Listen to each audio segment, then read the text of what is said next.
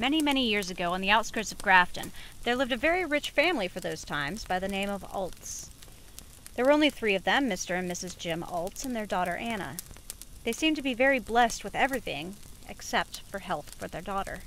Mr. and Mrs. Altz took her to every doctor, far and near, but no cure could be found for her illness. One cold, wintry night in early December, the girl seemed to make a sudden recovery. She got up out of bed and walked that night, and this was something that she had never been able to do. But now the girl seemed to be a different person. She was in some kind of trance. She got up from her bed, she walked to the door and went out onto the new-fallen snow. She walked down through the yard and out to a rosebush she had always admired from her window in the spring and summer.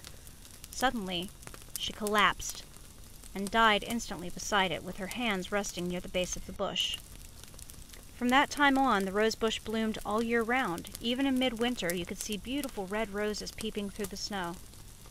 Several years later, the Altz family moved from the house and decided to take the rosebush with them because it had been so dear to their daughter. They planted the bush in their new yard, but it failed to bloom that spring and summer. The Altz feared that it had died. That very December, on the anniversary of their daughter's death, there was a light sifting snow that covered the ground. When Mr. and Mrs. Altz awoke the next morning, the rosebush had disappeared, and footprints led away from the spot where it had stood. The footprints led straight to the cemetery and stopped right in front of the daughter's grave. There on the grave stood the rosebush, its red roses looking more beautiful than ever.